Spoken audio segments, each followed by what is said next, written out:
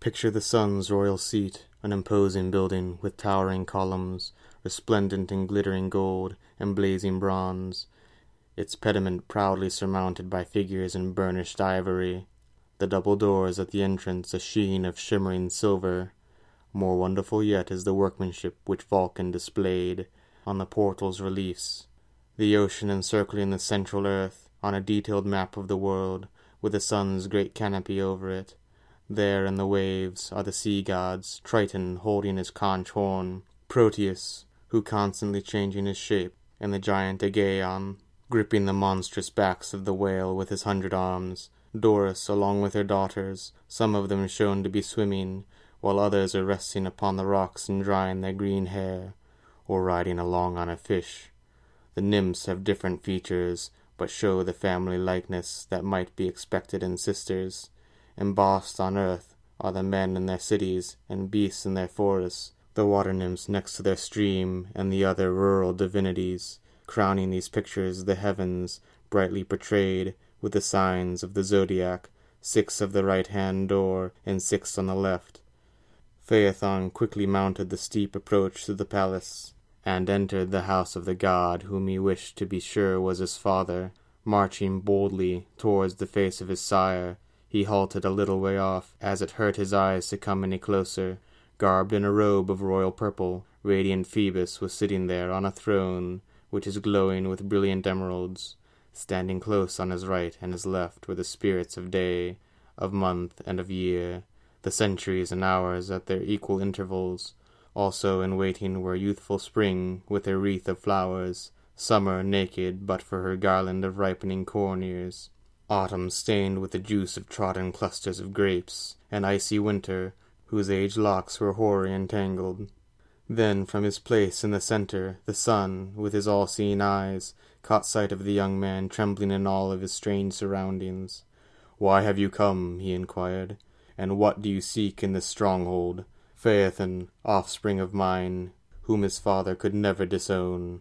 "O Phoebus, my father, light that illuminates the infinite universe," answered the youth, "if you will allow me to call you my father, if climbing is not trying to cloak some guilty secret, grant me a sign, my father, whereby all men must believe that I am truly your son, and banish this doubt from my own mind."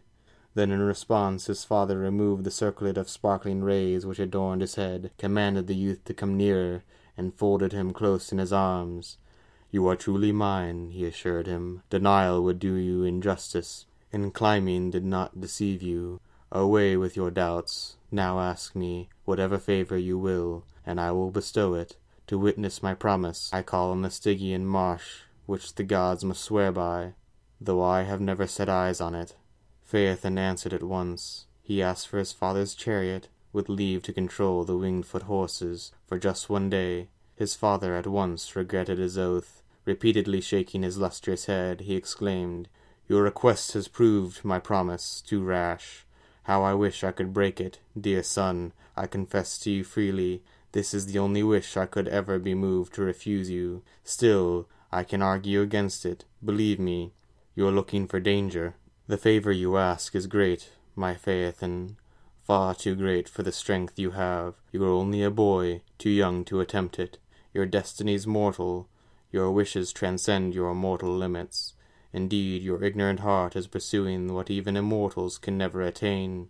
We all may flatter ourselves as we will, yet none, save I, has the strength to withstand in the fiery chariot and hold his footing.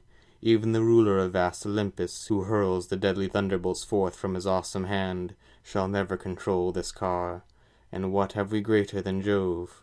The start of the journey is steep, though the horses are fresh in the morning. The climb is a mighty haul. The highest stretch is mid-heaven, where even I am often afraid to look down on the lands, and the sea below, and my heart is aflutter with quivering terror.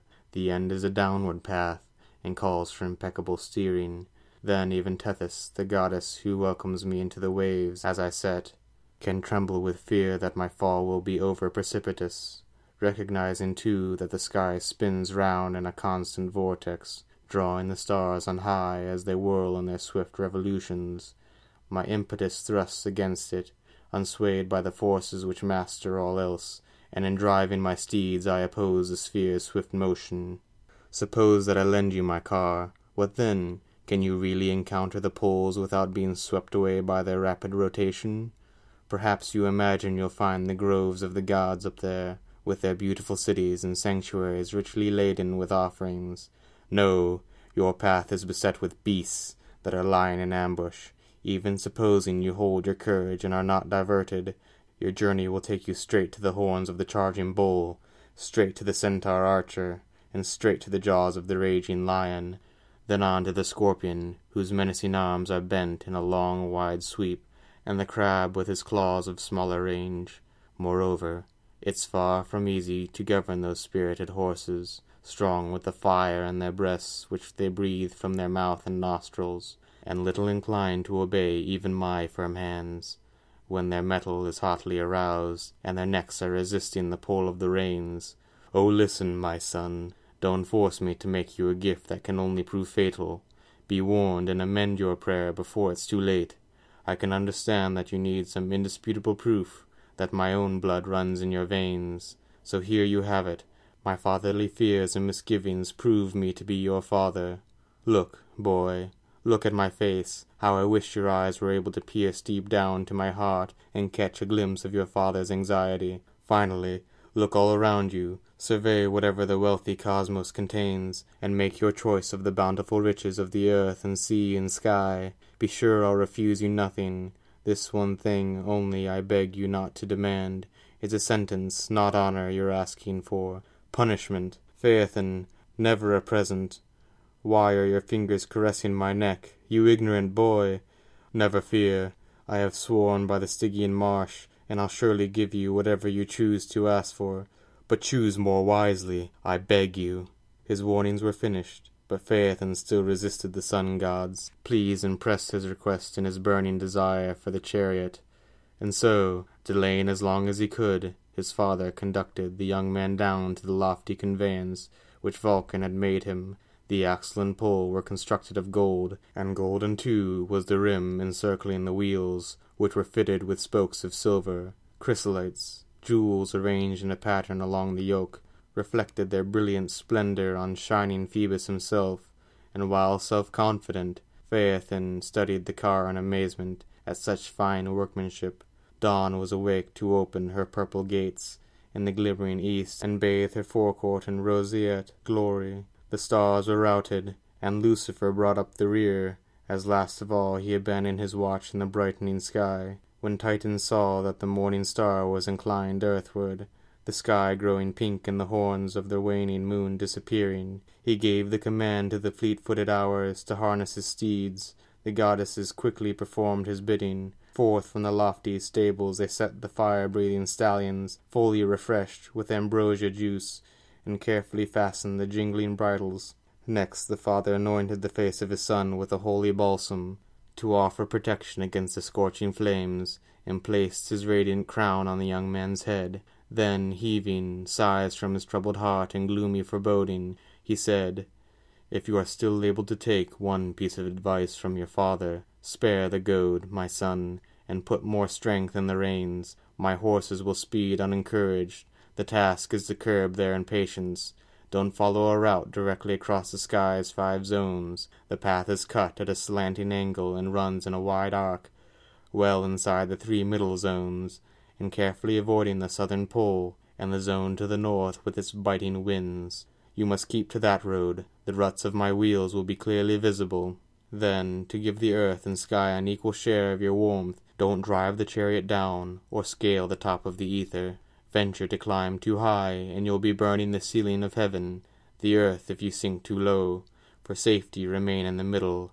Swerving too far to the right, you'll be caught in the coils of the serpent. Too far to the left, you'll collide with the altar, near the horizon. Hold to a course between. The rest I resign to fortune.